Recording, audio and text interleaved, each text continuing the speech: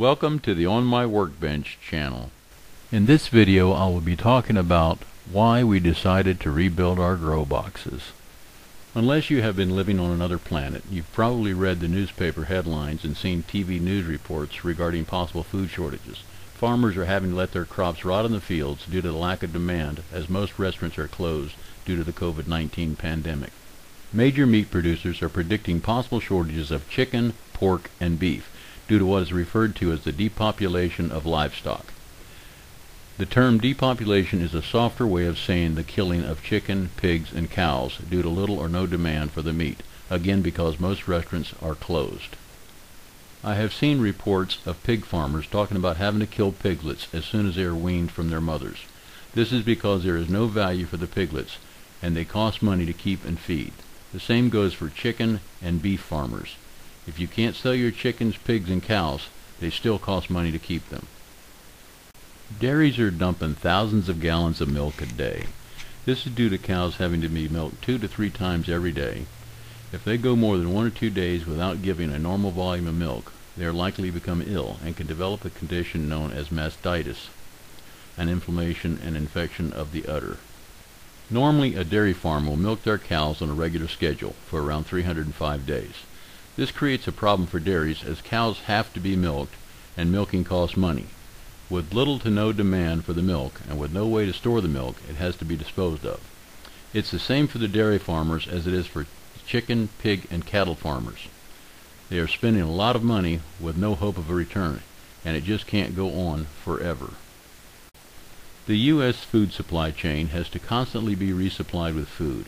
If the meat and vegetables that are supposed to be entering the food supply chain today are not, then at some point the food supply will run low, or could completely run out.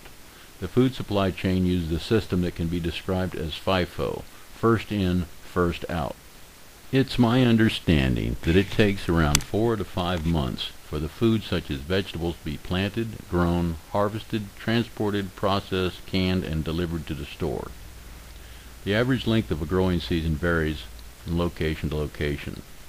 Most crops require a growing season of around 90 to 100 days. That's 3 months out of the 4 to 5 months just to grow the vegetables.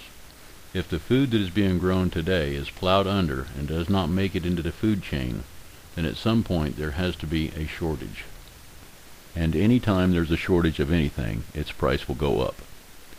And you can be sure if there's a bad enough food shortage that the price of food will go out of sight. How bad that food shortage could be depends on how much of our food is plowed under and wasted. This is why we think there could soon be a major food shortage. We built our old grow boxes out of salvaged pressure treat lumber from an old porch deck that was given to us for dismantling and hauling it off. There was not quite enough of the salvaged lumber to build the 4 grow boxes, so we had to buy some new lumber as well. The old boxes worked well, but over time the elements were taking its toll on the boxes, and the old boxes were starting to sag and lean a bit, so we decided to build 4 new ones, utilizing the old 4x4 legs and just filling in between the legs with new 6x6 and 2x4 pressure treated lumber. When we built the old grow boxes, we had used chicken wire and grow cloth over a 2x4 frame to support the soil in the grow boxes. So the first thing we had to do was remove the 2x4 frame that was supporting the soil. This was done by cutting the 2x4s on one side of the grow box and letting that side drop down a bit, and then cutting the 2x4s on the other side, then going back to the first side and cutting all the chicken wire on that side and both ends of the grow box. This way the first side of the support structure was free to fall to the ground while the other side was still attached to the grow box by the chicken wire. Once we had the first side resting on the ground, we moved the soil from the upper side to the lower side to gain access to the chicken wire that was still attached to the upper side. We then cut the chicken wire and let the soil and the frame fall to the ground. We then removed the chicken wire, grow cloth, and the 2x4 frame. While it sounds easy, it was not. We bought all new pressure-treated lumber from Lowe's.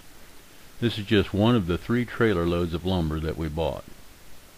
In this photo you can see all the new lumber in one stack. We used 6 10-foot 2x6s for the sides and 6 4-foot 2x6s for the ends. We trued up the 4x4 post as best we could and used 3.5-inch number 10 deck screws to fasten the 2x6s to the 4x4s, checking the 4x4s each time we attached a new 2x6.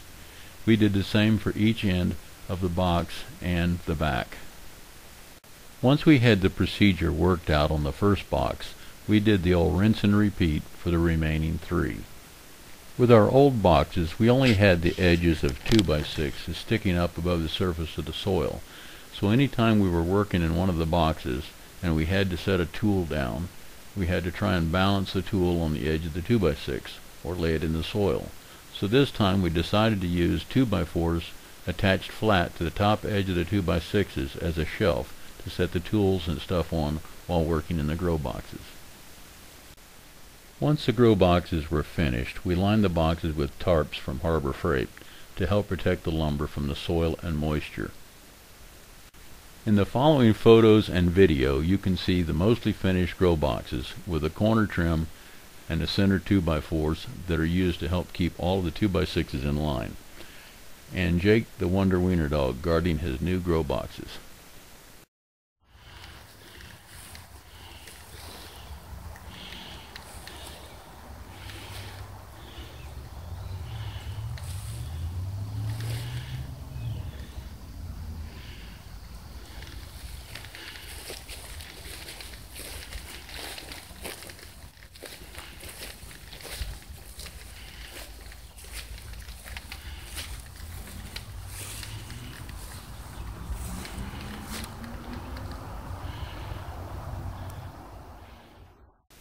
Please check back with the On My Workbench channel for more videos on cool stuff.